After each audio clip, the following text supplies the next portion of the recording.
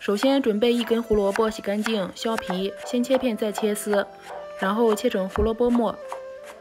切好之后先放在一边等着备用。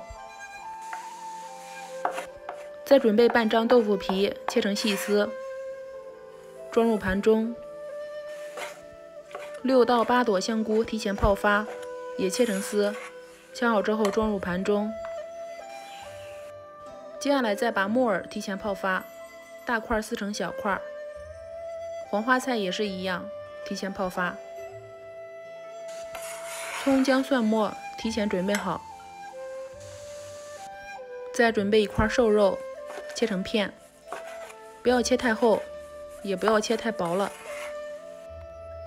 接下来向里面加入料酒、食用盐、白胡椒粉、食用油、生抽，先搅拌均匀。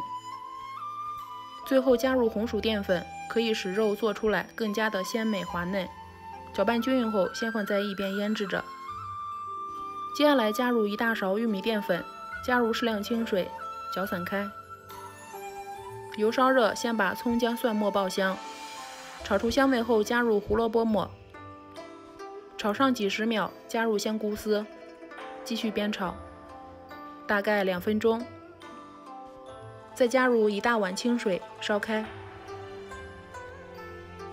烧开后把黄花菜、木耳加进来，先煮3分钟，再加入干豆腐皮，最后加入食用盐、生抽、蚝油，调下味。再次烧开，加入水淀粉，搅拌均匀，把腌好的肉片加进来，用筷子迅速拨散开，大概煮上3分钟左右，就可以出锅了。